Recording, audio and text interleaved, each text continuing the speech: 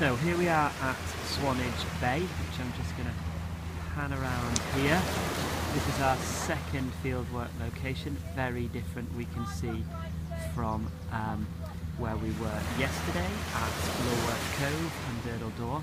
So we're now on a discordant piece of coastline, and we can see over here, this headland here is hard rock, and this is actually the Portland limestone over here. We're now in the middle on this soft area here, all the way round.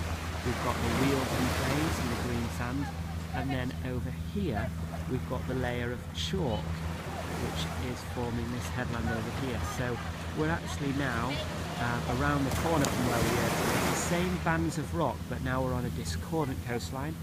Hard, soft and hard. Whereas yesterday we were working along that coastline there, which was concordant.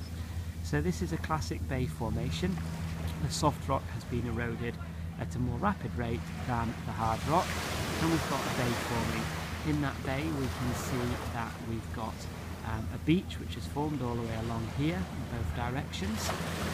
And we can see, as we expect, that the waves today are much less powerful, more likely to be constructive waves as opposed to yesterday where we had the more destructive waves.